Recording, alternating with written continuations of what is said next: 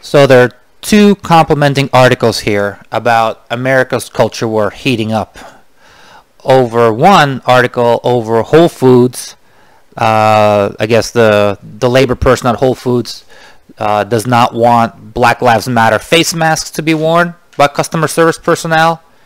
And another one here that somebody complained about a Black Lives or F Joe Biden or Let's Go Brandon sticker on the pilot's luggage, while Black Lives Matter or whatever the airline, I think American Airlines has its own official sticker for the BLM movement, and as what's the difference between having a BLM sticker and a Let's Go Brandon sticker? Both are political, and both are speech. One is not as popular. I mean, if you have anything to say about against the BLM badge or whatever, you're perceived as a racist. So most people, nobody's going to defend you. The majority is on your side. But Let's Go Brandon, it's very polarizing. Some people will support it, chuckle. Some people think that you're just like a secret neo-fascist or whatever, you know.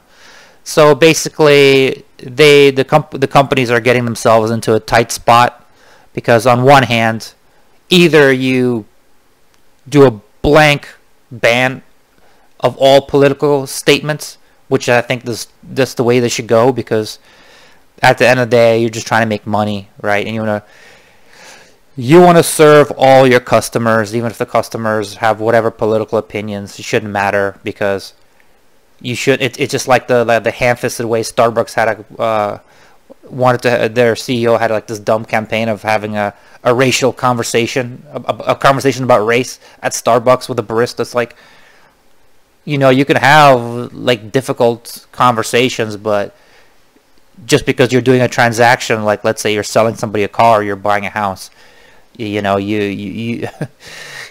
your worldviews don't need to align. That's the beauty of capitalism. You create you have an exchange where both sides benefit, right? Mutual beneficial transaction. So your politics. America trades with all sorts of countries, exports and imports from all sorts of countries around the world. Is it politically aligned with every single? Are you politically aligned with a coffee roaster in Guatemala that sold you the coffee beans? Do you need to have a conversation? I mean, it's stupid, right? You can have your own opinion. So they should probably, the company, I mean, if a woke company or whatever wants to have political signage on uniforms, I mean, it's a double-edged sword, but they're going to get into some murky situations, because if you let the BLM badge, you allow some political speech. Well, you need to Let's Go Trump or F Joe Biden or whatever. So, but then what? You're going to choose one, not the other. So then you're going to get embroiled in a political battle that's completely should have stayed out of. So there's completely no reason. But I doubt companies are going to be smart enough to avoid it. They are going to step right into this political dog doo-doo. Yeah, so the first article here, plain hypocrisy outrage after American Airlines designated official BLM badge for staff to wear, but apologized when liberal passenger complained about pilot's Let's Go Brandon sticker. The pilot's identity was not released by the airline, is now under investigation. Your sticker is under investigation. The Dallas-Fort Worth-based airline currently offers an official company-endorsed Black Lives Matter pin for its staffers. If you think the Black Lives Matter movement is somehow oppressed, you're speaking truth to power. Well, the fucking power has your goddamn badges, okay? You're not speaking truth to power. More like you're the power. It's like, think about who you're not allowed to criticize. Well, that's who's in charge. Dana Finley Morrison, Missouri-based fraternity and sorority worker, tweeted in a photo, "Let's go Brandon" sticker as a slogan meaning fuck Joe Biden.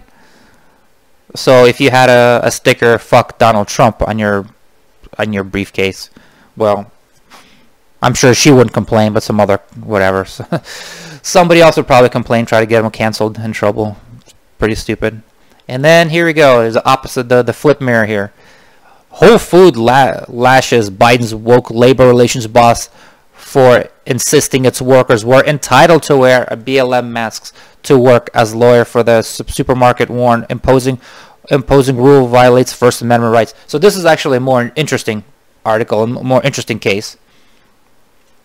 That the government is telling that employees can wear political propaganda on their uniform, which is, our country, the United States, is so polarized and such down a wrong path that any time in its history you could obviously see that if you work for somebody in that company has uniforms, you can clearly, I mean, it'd be a no-brainer that, like, oh yeah, well, you can't modify your uniform, or you can't wear political stuff on you, because when you're getting paid, obviously this is not a free speech thing. You're getting paid you're representative of the company, and the company, you're on their time, right? And you're not on your time supporting your own whatever political causes. So what the government is insisting that people can wear political stuff at work. But would they stand up for Let's Go Brandon face masks? If, let's say, if the company, if a whole bunch of Trump supporters said Trump 2024 on their face masks, and the Whole Foods deemed that illegal, or like fired them or whatever, and they sued, would the Biden's labor relations secretary get in on that and say, like, no, that's the First Amendment right? Of course not. So this is all hypocrisy. They're putting their thumbs on the scale. It's all about what politics they like. This is not going to end well. It's just as stupid as, religious things being in courthouses, objects. So then, by law, the Church of Satan gets to put in their, like, devil or whatever in the courthouse. Just stop it. Just stop it. So stupid. But if people want to get into this culture where they can, but it just shows that the country's definitely down a wrong path. In July 2020, 27 Whole Food employees took the company to court, arguing that they should be allowed to wear BLM face masks at work. Why?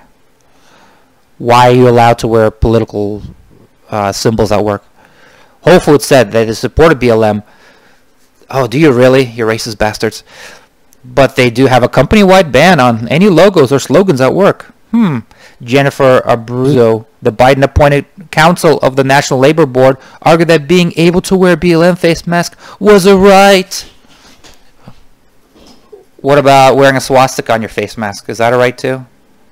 Well, no, that's not. Then what's the difference? You're wearing a political thing.